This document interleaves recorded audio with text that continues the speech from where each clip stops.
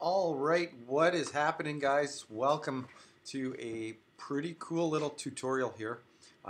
Today we're going to talk about offset paths for printing and cutting. And if you ever want to make a sticker cut line, I'm going to show you the difference between a complex and a simple vector cut line, a raster cut line. So this is part one of a few parts coming up. So here we go. Let's check it out. So I'm currently in Adobe Illustrator version 2019. If you're using a newer, older version, I think this applies to quite a few years in the making, so we should be good. All right. If you can see, I have my properties panel up here, and first thing we're going to do is talk about our document setup. Now, document setup, if you're not sure where that is found, you can also, let me just show you in another spot. You can locate document setup right here, and there you go. Edit artboards is actually going to show you the width of your document. Right now we've set up a document for 22 inches. We're going to apply this to a 24-inch vinyl Decal material. All right, actually a white printed vinyl. Okay, here we go. 22 inches wide, and the height can change. We'll talk about that later when we print or cut these, print and cut. Okay, so people look at a sticker and they think, well, you know, you printed a sticker, it's got the cut lines. There's actually quite a bit involved in this. So first thing you need to know, understanding the difference between vector and raster. So the image on the graphic on the left is vector, and the graphic on the right, got something funky happening down there, just get rid of that. Image on the right is raster, okay? So it's important to know the difference. So as we zoom in closer, if you're using an image from the internet, here's the difference, okay? The line that you're going to use to create a cut line may look different depending on the origin of your file. So if this is an image rather than a vector, we'll have to apply a different technique. So technique one is using an existing vector graphic. All right, so what you're going to do is going to object group, and then you're going to duplicate the vector shape, make a copy paste, option drag, whatever your best favorite method is. Okay, next step, make sure you have that entire graphic selected. You're going to go to Pathfinder. Okay, if you don't see Pathfinder, go Window, Pathfinder. And we're going to unite. Hopefully this works. Doesn't always work. You can always click it a couple times, and that unites that as one shape. Okay, let's change that to green. All right, so here we have, just going to close that up, an exact duplicate, as you guys can see, of that shape. Okay, so next step, this is really important. This is what kind of separates a beginner from maybe someone who's advanced. So if you're moving into this stage, it's pretty cool. Here we go. So object, sorry, make sure your shape graphic is selected. Object, path, offset path. Okay. You can also find this in your properties panel under offset path. I'm so glad they put that there. Okay. By default, whatever you have may not look like this. You might have quite a bigger blobby outline. You might have something inset or negative, so you can also do negative. But by default, ours was set up properly. So I'm actually going to go back in. 0.092 inches. What does that mean? Well, if you're more comfortable in millimeters or points, go ahead and measure that. I'm going to type in 7 pt, and I'm also going to do round. Round gives it that nice smooth edging, and I find that some of the output stickers, labels that we make, round is a nice option for complex graphics. If you need to use miter for sharper edges, tighter edges, you can use that too. But round is nice, okay? You can experiment with that. I'm going to preview. That looks really good. Okay, so let's okay that.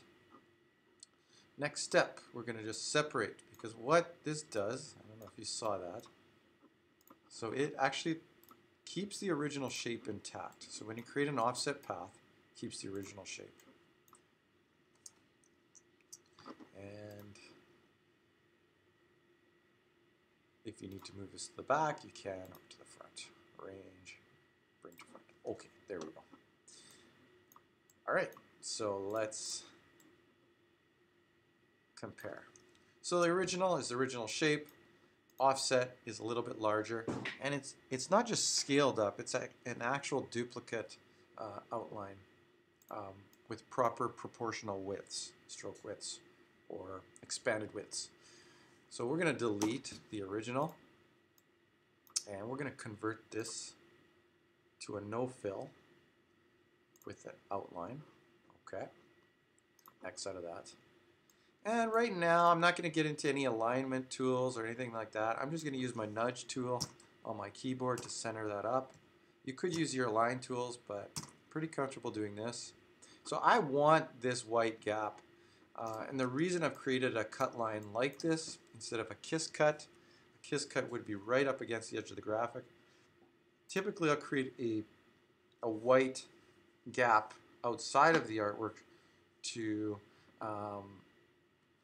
make sure that whatever surface this sticker or emblem decal goes on, that you could put on a dark surface or a white surface, and it's going to stand out because it's got this white outline.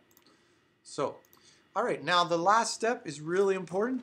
The printer needs to know that this line is an actual proper cut line. So you have to tell the printer this, okay? This is not automatic. This line will actually print out green if you just left it. Just print everything. Okay, so what you want to do is you're going to take this, and if you've downloaded the roll and swatch set, or if you've got this in your library, you can activate your cut contour swatch. So I'm going to select this. So maybe you got that from your resource folder, you created it from scratch. Not going to do that today. But you need to copy this element. So you can edit, copy, and we're just going to go back and paste. Now before I paste it in, I want to show you something really important. If you go to swatches, look at my swatches, okay? Watch what happens when I paste. So it actually adds that swatch in, which is great. I can now delete that shape that contained the original swatch, select the outline, and colorize the outline the proper swatch. And if we look at this swatch name, it has a special swatch, it has a special color, designated to tell the printer that whenever it sees that's where we need to cut. Okay, so that's pretty cool. So now, last step, I'm just gonna show you that I need to select the shape. Okay, whether you're working with raster or vector, select the original shape. Don't select the outline for this. Okay, if you want to separate them, if it makes it easier, just select the original, go Object, Flatten Transparency. Okay, don't worry too much about these settings, they should be okay. If you find any problems with your print file, 90% of the time it's because you didn't flatten your transparency. So that will cause the cut contour not to work. And just going to nudge that in with my arrow keys. And that looks pretty awesome.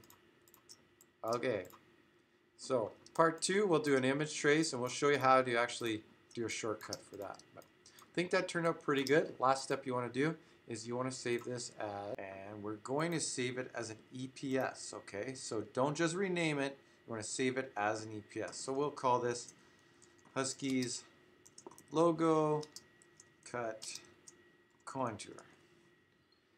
And save it as an EPS, and you can output from the PC, and you should see your cut lines. Everything should work awesome. Okay, stay tuned for part 2 up next, outputting and image tracing a raster image. Have a great day.